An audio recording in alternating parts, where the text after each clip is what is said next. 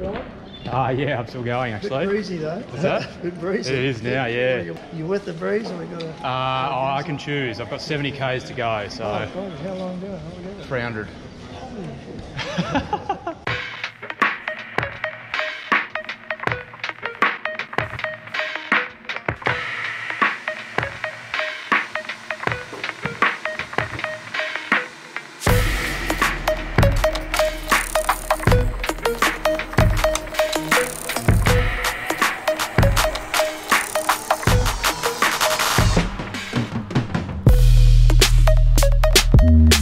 So welcome back to the Friday vlog series, where today I'm going to share with you the Ride With Me adventure experience of riding 300 kilometers or 186 miles in one day in aid of raising awareness and funds for mental health via the Knights of Suburbia and the Love Me, Love You Foundation. There was no specific route or route during today's ride. It was just about getting the kilometers under the belt. And of course, hanging with good friends. So some good times and laughs are in store in today's video. And on top of that, I want to share with you how this bike behind me here delivered. In fact, I'm surprised upon reflection about a few characteristics of this bike that enabled me to get through the 300 kilometers in pretty reasonable form, especially for somebody who didn't do a large amount of prep leading in to the big day in the saddle. But before we get into it, I just wanted to excuse my absence over the past week or so. For those of you who follow and support the channel on a week-to-week basis, behind the scenes, I've been busy getting the new up-level road cycling course ready, which has quietly opened up today for those cyclists out there keen to take their performance to the next level.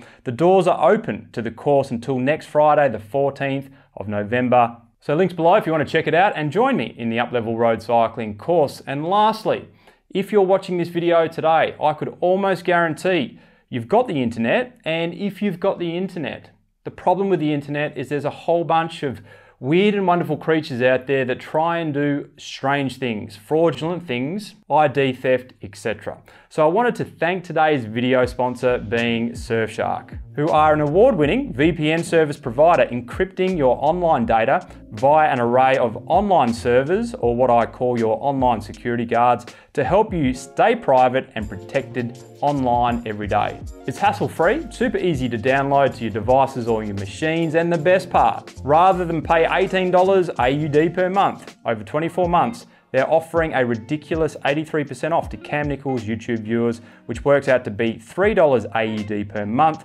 Enter the promo code Cam Nichols to get your offer. And thank you to Surfshark for the kind offer to the audience and also supporting my YouTube channel. So we're going to start here at 30 kilometers into the ride. I just warmed up. I was heading for a pre-ride coffee before the fast Saturday local bunch ride, which goes for 70 kilometers. So I thought this would be a good way to start the ride, get my first 100 kilometers under the belt. So let's get into it.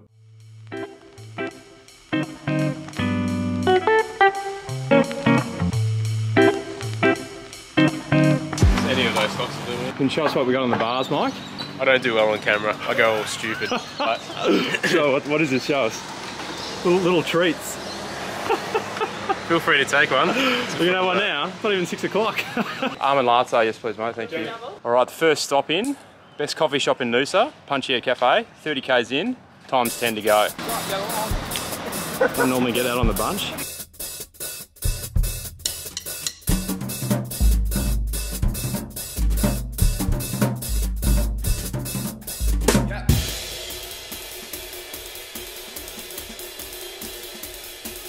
Was that intentional, Ian? Turning the screw up the hill? Was that pointed at me by any chance? He's like, what screw? I'm getting you back after last week. Is this the prostate stop? Is that what we call it for Nova? Enlarged prostate? Everyone that needs to go to the toilet, 65 Ks in. Here we go again, yeah. Here we go again. Let's do it one more time, yeah. Here we go again. Oh, oh, oh, oh,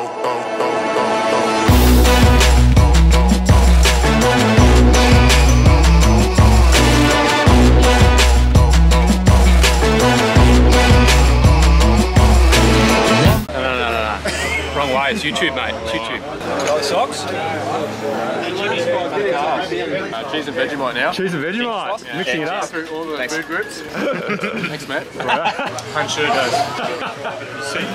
There you go. Puncher makes the best coffee in Lisa. So, with 100 kilometers under the belt, I was now in transition mode. After my post-ride coffee, I would head back home, swap bikes, because I wasn't overly eager to ride the Cannondale SystemSix for 300 kilometers, but I wanted to ride it in the fast Saturday bunch ride in preparation for the review coming on the channel on that bike shortly. And in addition to swapping bikes, I was also meeting a good mate of mine, a very good mate actually, old school mate of mine, Scott Ginnivan, who was joining me for the next section of the ride for the next 120 kilometers. This morning was good.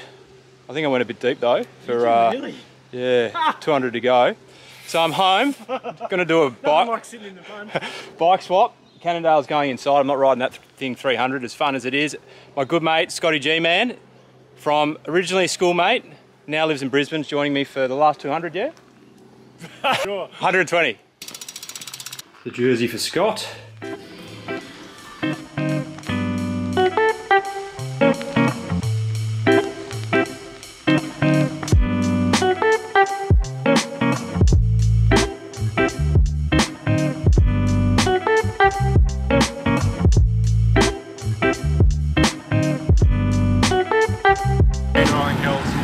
Alright, so we have 130, how many Mike? 130? 130. 130 in, nice tailie, heading towards Twin Waters. How many of those lolly things have you had? 12. 12. Scotty G-Man's behind, he's feeling fresh. Feeling good right now. How about you? How you feeling, Mike? Yeah, feeling okay for now.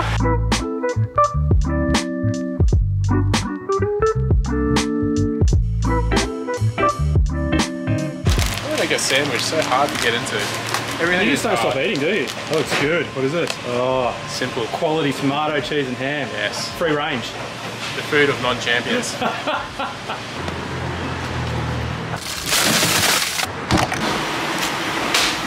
Don't touch the lens. Half full of ice. So what do we do with the rest of the ice? Well, I mean, you could try and resell it, but Half a bag of ice? Put it down your pants. that's as good as jumping in a swimming pool. So Mike said he's never done the ice trick with a skin suit on. It's just gone down the crack. Quite enjoyed it, haven't you? It's a bit of a different feeling. Tell you when it melts.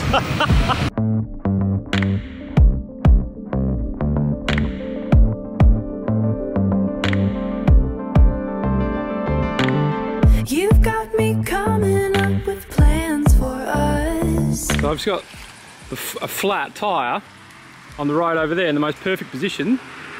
Hang the bike, look at that. I've got Mike working on the job.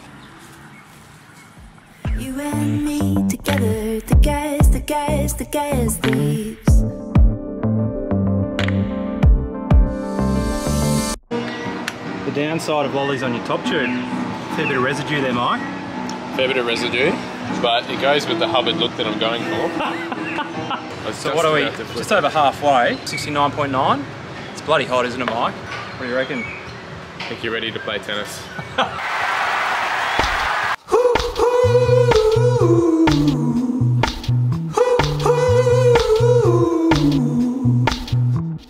You do something to me, babe.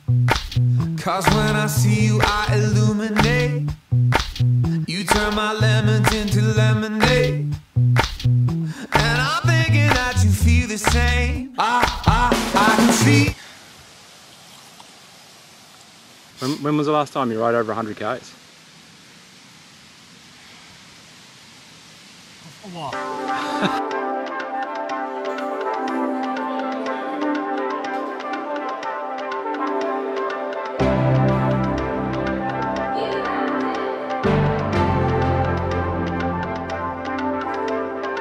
So just me left now, 70 Ks to go, but I've got to go vote.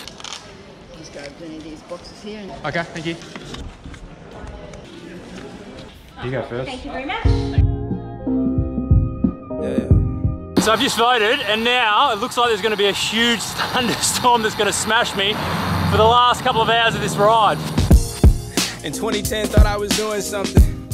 So 257 in, 43 to go. I've got myself a little treat just to get myself over the line, and I'm going to go to the criterium track. and finish off the last 43. Because it's going to rain, I don't want to get this camera and my other camera saturated, so I'm going to do some laps to finish off.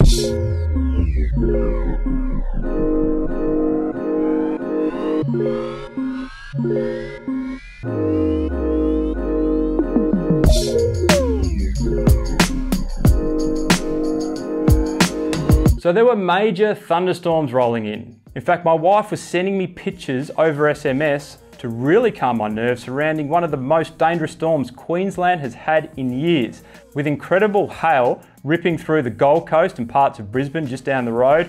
And on either side of the Criterium track, an electrical storm was occurring that ended up leaving tens of thousands of houses without power for days. But was I lucky enough to miss this heaving storm? Let's find out.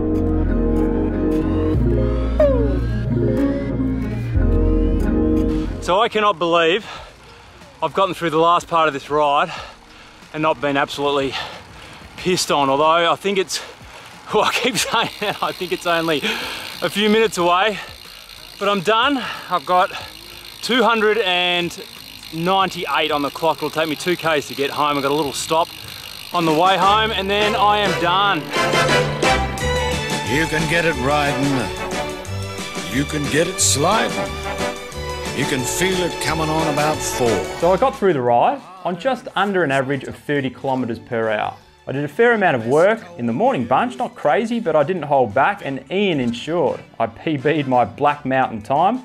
I got a bit of a sit behind Mike's wheel at times during the midsection, and from 170 kilometers onwards, I rode the front 90% of the time, and then I dropped off Scott with about 70 kilometers to go, and I picked up the pace towards the finish. So with a pretty poor preparation leading in terms of training, and coming off the back of a winter and spring period where I've probably averaged about 5 to 6 hours per week on the bike, how could I get through this ride without being absolutely destroyed? In fact, when I finished the ride, I felt like I could keep going. And in the days that followed, I started to ponder, and I realized and recognized a few things. That being, the BMC Teamachine is built for endurance riding. While it's not an endurance road bike technically, it can act like one with its incredible soft back end and forgiving front end. And if you want more information on the BMC Teamachine, I did a review on it and I'll put it up somewhere there. But in addition to the BMC Teamachine, I know some of you may be speculating it was the saddle, if you follow my channel, but no, it wasn't. It was actually the shorter cranks. So in recent times, I have changed from 172.5 millimeter cranks to 165 millimeter cranks. And once again, if you missed that video, I'll put it up here somewhere. But essentially, the shorter cranks inadvertently require you to pedal at a higher cadence. While that puts more stress on the cardiovascular system, it takes away pressure from the musculoskeletal system,